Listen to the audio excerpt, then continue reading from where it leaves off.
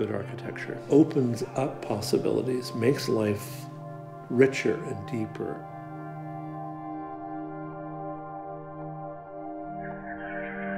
West Coast modernism is a bit more approachable. It's not afraid to have some sand tracked in from the beach.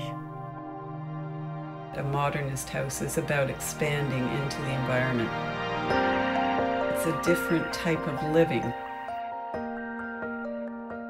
A good piece of architecture is a habitable work of art.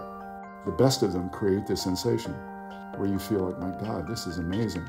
I want to live here, I want to stay here, I don't want to leave. You're so much closer to the reality of what the world's about. It was significant because it was a totally different architecture. We hadn't seen buildings like this.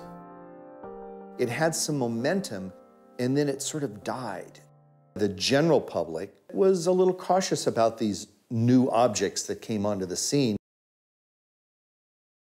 I don't know how many times I heard, "It's a tear down, Pratt. You can't save it."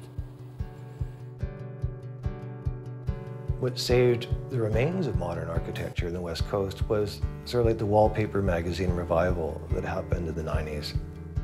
There was all this talk about the democratization of design, and that design was going to change the world, and people got really excited about it. There are houses out there that are really, really exciting and keep the spirit going. There's a linking up of generations. There's this symbiotic conversation happening.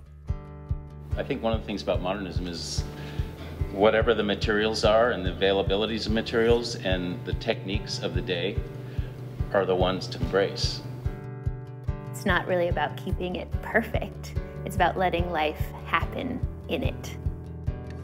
I think everybody appreciates that sense when you're standing in something that is beautiful and well thought out. Your life is better for that moment.